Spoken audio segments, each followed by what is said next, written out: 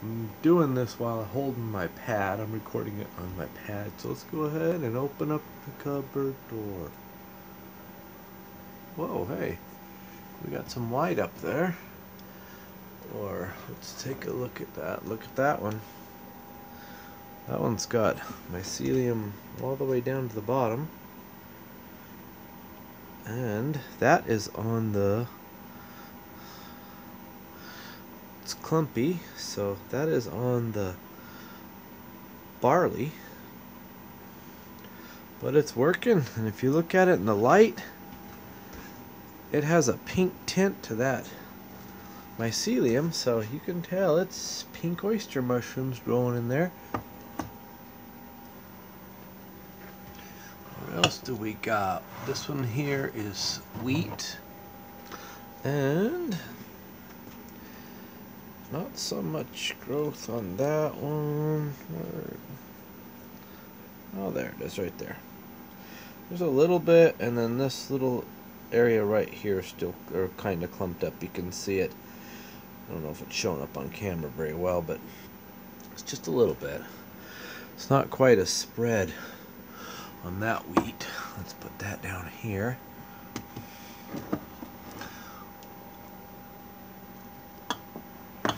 Let's look what we got some back there with lots of white.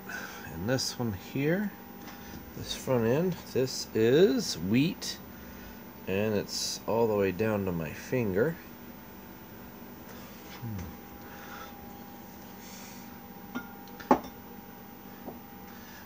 You can see this one right here. It's got a pinkish color to it, and that's wheat also. And that one's spread out pretty good, but this has only been 4 days, so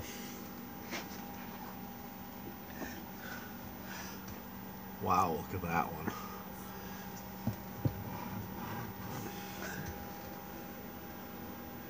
And of course it's right underneath the injection port where it was injected in.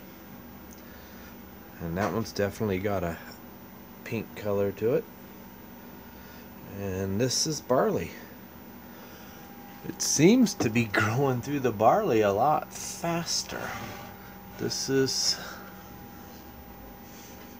wheat, and it's right here.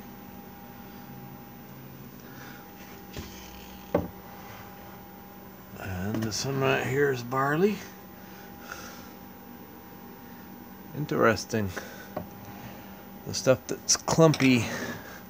Oh, here's another good one. Look at that.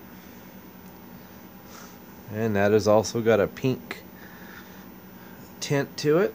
So it's looking good. Perfect. Alright, back in the cupboard they go. Back in the darkness. But for what I can tell, it's actually growing through the barley quite a bit quicker than it is the wheat. Of course, that barley's not going to be very good to shake up once you get to where it's about a third the way through, and then you can shake it up and help mix it throughout the grains.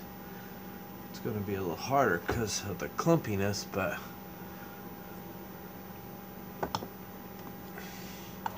so we'll see what it does towards the end when I go to shake them up. But that's actually pretty cool.